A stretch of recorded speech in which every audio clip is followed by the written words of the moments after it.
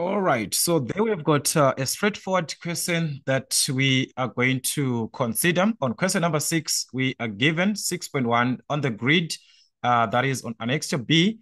Plot the graph that is the following points. Actually, plot the following 2 points and then join them. All right, so we've got two things to consider: to mark the points, then also to join. All right, so the first point is -3, 4. So remember, a point is given in terms also. We have got the y value on a point. So let's indicate our point, which is -3, 4. So as I said, this is x, and we have got the y value. So like I said, guys, on the introduction, that we need where x is -3 in the x-axis and where y is 4 in the y-axis. So x is -3 here, y is 4. So you can see that these two, they meet at a certain point here. Where they meet, that is where you are going to indicate the point that you are given. That's at x, which is -3, and y, which is a +4. They meet at this point. That is the indication of the point, all right? Then you move on to another one, which is 2 minus 1. So as we can see, again, the same situation, x is 2 and y there is -1. So we need where x is equivalent to 2 and y is -1. X is 2 here, y is -1. So these two, they meet at this point. Where they meet, we are going to mark a point that is 2 versus -1. So this is 1, 2, 3, and so on. So these are the 2 points only that you are given, and you are asked to join these 2 points. After joining, after marking these 2 points, then also you must join. All right, so let's see, what are we going to have? I'm going to just try to minimize this one. All right, so we are going to obtain something like this. All right, that is, if you join the 2 points, you are obtaining a straight line. Okay, let's just leave it like that. Then let's consider 6.2. We are now asked to determine the gradient of the line.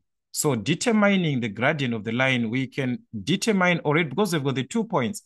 We can use the movement method from the line that we are given, talking about the decrease that is going to happen in y over the decrease over the increase in x. As we can see from our diagram, there's a decrease in y of a -1 from this point. That's a -1.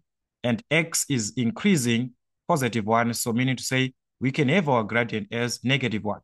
But is it the only way that we can do? We can use the formula. Remember, like I said before, the gradient, which is m, can be calculated from the formula. M is equal to the change in y over the change in x.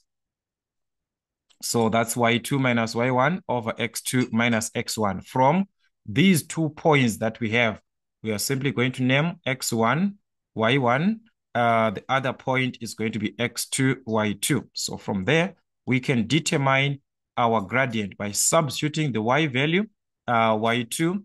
Here it's -1, so that's -1 minus y1, which is +4. So that is 4 over x2. Our x2 in this case, that's a +2, minus our x1, which is -3. So we can simply use our calculator. In this case, that's determining the gradient, or we can simplify stage by stage. That was going to be -5 over a +5, which is simply -1, or you can use your calculator. So as you can see, we are obtaining the same gradient, just like the previous case that I explained from the movement that you can have from your graph. The change that is happening in x, that is happening in y, and that change that is going to happen here in terms of x. So you start with the y, then you move on to the x. So it's the change in y over the change that is going to happen in x, the change that is happening. How is y changing from this point to this point? It's going down, it's a negative.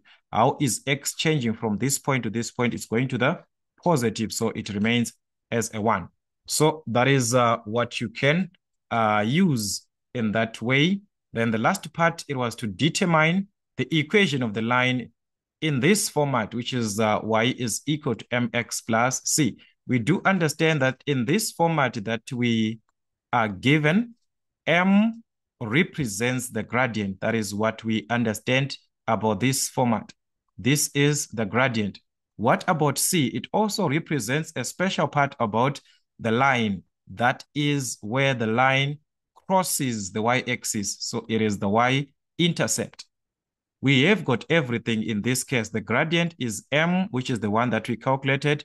So that is minus 1x plus C, the y-intercept where the line crosses or passes on the y-axis. According to this line that we have, we can see that our graph here crosses the y-axis at this point where y is equal to 1.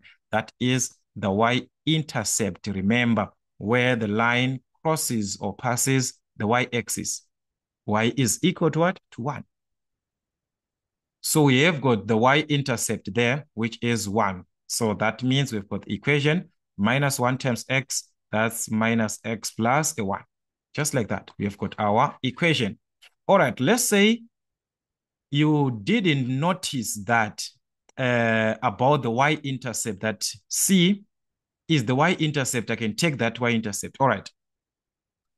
Remember when I talked about the flow diagram, the flow diagrams, when you're determining the rule, is it different from this? No, that's not different. It is the same thing. You were having y is equal to mx plus whatever that you're given. Remember when I was indicating in this way, y is equal to the constant difference times x plus c. You used that condition to determine or to calculate the value of c. So using the same consideration, you can also determine this C using that way. Knowing that M is the gradient, that part you need at least to know that M is the gradient. You substitute M, which is minus 1 times X, which is minus X plus C. So to determine this C, you can substitute any point that you're given of these 2 points that you have. There's this point and this point, or any point on the graph. So you're going to say any. So I'm going to take the first one, minus 3, 4. Any point of your choice, you substitute that. How do you substitute? This is X, remember, this is Y. So in place of Y, we are going to substitute the Y value that we are having from our point. Y is what? Is 4, which is equal to minus X. What is the value of X from our point? Our point indicates that X is minus 3 plus C. So you're supposed to obtain the same value of C, which is a positive one, just like what we got there. All right, so 4 is equal to minus, that's a positive. Meaning to say we have got positive 3 there. So that is positive 3 plus C. Transpose or take this 3 to the other side of the equation. The moment that it jumps the equal sign, remember, it changes the sign. So it's 4 minus 3, which is a 1. So that means 1 is equal to C. So you can determine the same value of C by using this concept. By substituting any point, you are going to obtain same value, which is 1, or you can simply take that C by understanding your graph that C represents or indicates the y-intercept. So it is not a value to be calculated.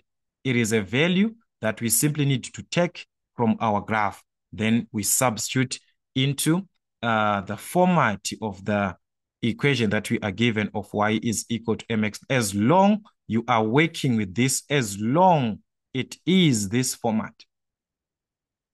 M is the gradient, C is the y-intercept, as long you are dealing with this format. All right, so let's revise as much questions as we can till we meet again.